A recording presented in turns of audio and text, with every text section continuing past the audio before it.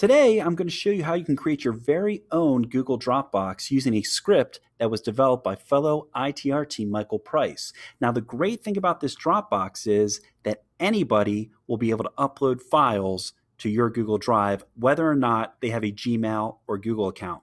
So you can actually have people, anonymous people, go in and upload PDF documents, video, images. You just have to give them the link, they go to it, and they upload it, and it appears in your Google Drive. So as an example, right here is a site that the script created. It asks for your name. So the person who's uploading will put in their name. They'll then click on Choose File.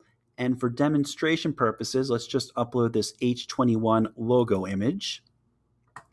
And then they click Upload File. After having pressed that button, they get a message that says File uploaded successfully. Now, to see if this worked, if I go back to my Google Drive, you can see in my Google Dropbox folder that image file that we just uploaded is appearing right here. So anyone, without having to sign in, can upload things to your Google Drive. Michael Price developed this for students so they can actually turn their work into their teachers using this script. And it just automatically appears in the teacher's Google Drive. So I'm going to show you how to create this right now. First thing you want to do is go to the website www.tinyurl.com/Google Dropbox script. Once you type out that URL and click enter, you are going to be taken to Michael's work collector script. I am going to quickly switch accounts here. You probably will not have to do that. And this is read-only. So the first thing you want to do is go to File, Make a Copy. And this copy will be created in the root level of your Google Drive. It renames it, Copy of Work Collector. You can rename that if you'd like. But the first thing I'm going to do is go to line 12. And I am going to rename Work Collector to a different name.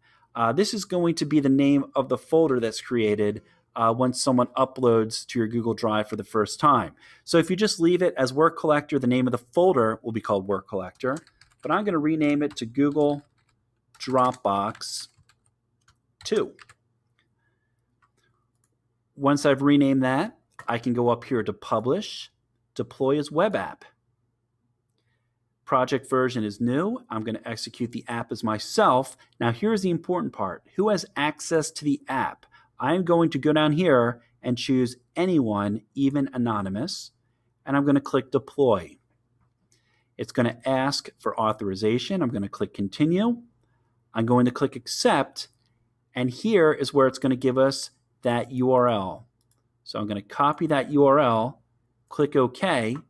Now when I open a new tab and paste it in, the script takes me to this site where I can put in a name. So let's just put in Cookie Monster. I can choose a file to upload. Let me go ahead and upload this timesheet. Upload file. It says file uploaded successfully. Now if I go back to my Google Drive and go to My Drive, you'll notice, oh, here's my Google Dropbox 2. I open it up, and here's the Excel spreadsheet that was just uploaded.